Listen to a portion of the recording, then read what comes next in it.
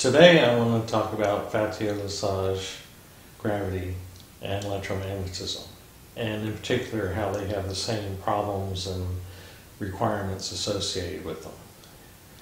And first of all, when you consider two magnets, as the video shows, one magnet can push the other when they're in a repulsive configuration. And this repulsion is being transmitted through the quantum field.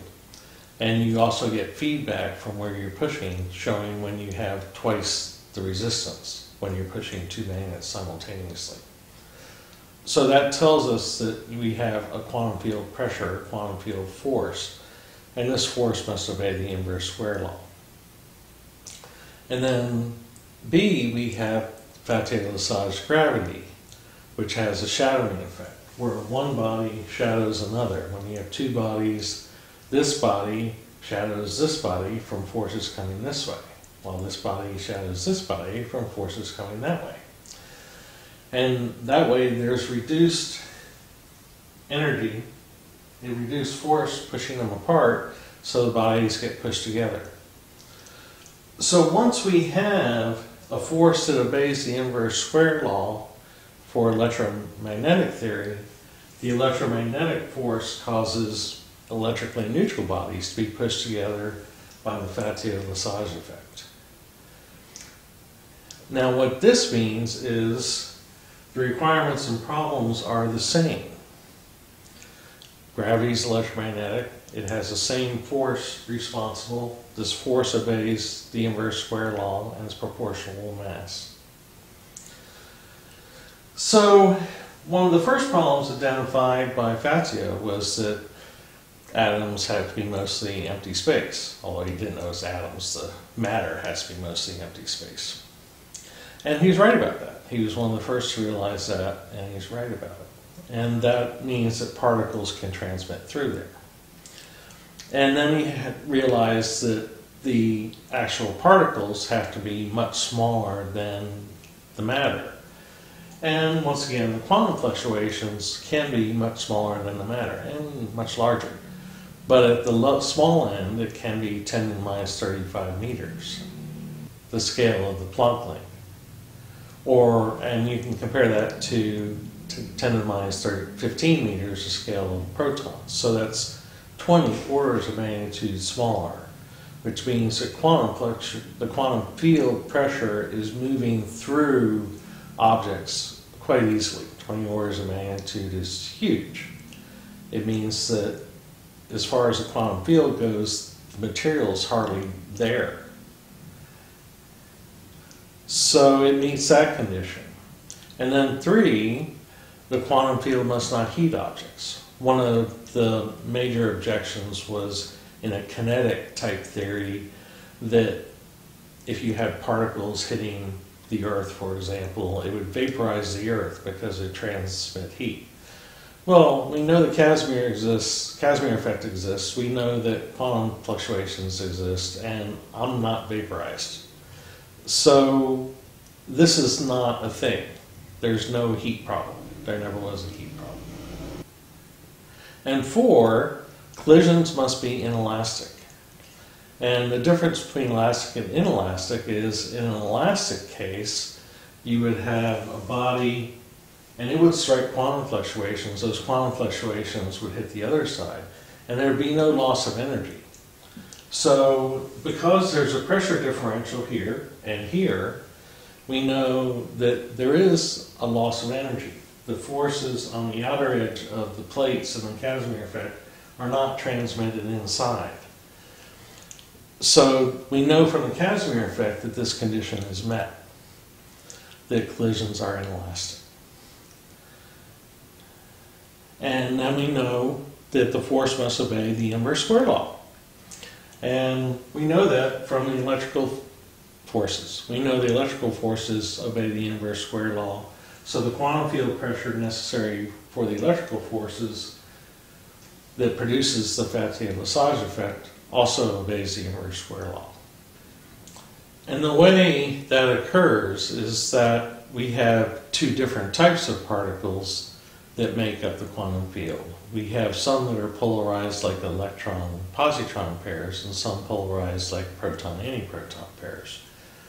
And we know that an electron and an antiproton repel each other because they're both negative charge. But an electron and a proton repel each other to prevent them from just falling together and forming neutrons. If there wasn't a repulsion, then all the matter in space would be neutrons. And it's not. So there's some type of repulsion at a close range that overcomes the Coulomb attraction and prevents them from falling together. But that means an electron-positron and a proton-antiproton pair always repel each other, regardless of their orientation. And that produces a pressure and force that obeys the inverse square law. The next one is that it must be proportional to mass. And here's a case where we know from the electric forces that they're proportional to mass. When you calculate the force in order to get the acceleration, you have to have force times mass times acceleration. So you have to have the mass in the equation. So this force that causes electromagnetic acceleration is proportional to mass, meeting the Fatio-LeSage requirement. And why that is because of the ratio of the sizes, that the quantum fluctuations can be so small that they just penetrate throughout the medium, throughout an object, because they're 20 orders of magnitude smaller, or up to 20 orders of magnitude smaller. Now another one must be faster than light. So if you study classical theory, you know that Newtonian gravity requires the force be transmitted faster than light. What they often don't tell you under Maxwell's equations, the electric field, magnetic field, and the electromagnetic forces in general must be transmitted faster than light. If they don't, orbits would degrade and nothing would be stable, because there'd be a delay and you'd be sending a signal from where you used to be instead of where you are. So in order to prevent this problem with gravity and electromagnetism, it must be faster than light. Now it's simple to figure out how this happens if you go to the de Broglie model of photons, because photons are polarizable and they make rotating electric and magnetic fields. They behave like a series of rotating dipoles. And de Broglie figured out these would be electron-positron pairs. And they must be quantum fluctuation electron-positron pairs to be massless. So you have these pairs that rotate 180 degrees each half wavelength, and that takes the speed of light. Well, polarization doesn't require that. Polarization can happen just a fraction of a degree. So you polarize much more quickly than you transmit a photon. So polarization and magnetization are much faster than the speed of light. And the van der Waals type forces also are much faster than the speed of light. Each particle interacts with each other as a dipole in a way that's much faster than the speed of light. They don't have to rotate 180 degrees like they do in a photon.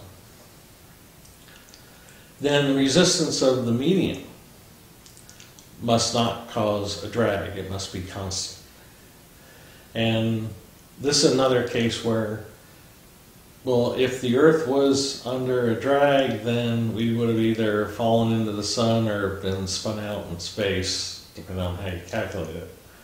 And so there's no drag on the Earth, no significant drag. And there's no drag on electrons, or electrons would fall into the protons. So this drag thing is just fiction. It's made up on a wrong-minded idea about the ether. And to the extent that we have drag, the quantum field causes the speed of light to be the speed of light. That's the drag, the speed of light limit.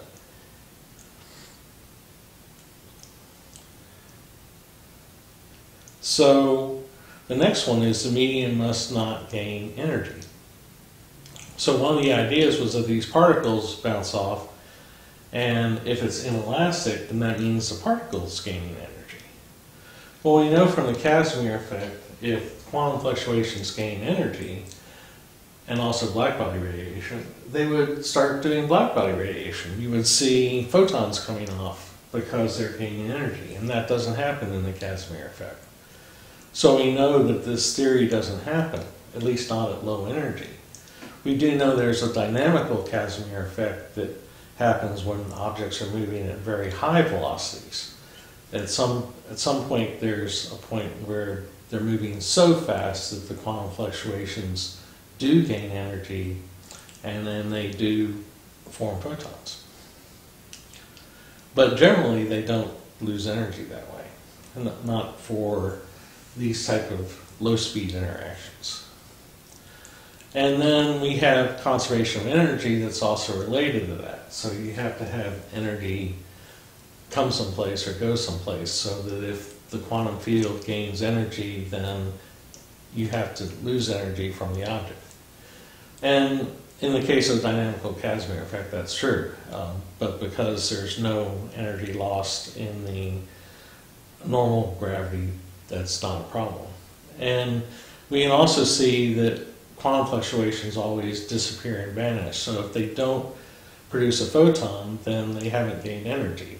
They just go back to zero.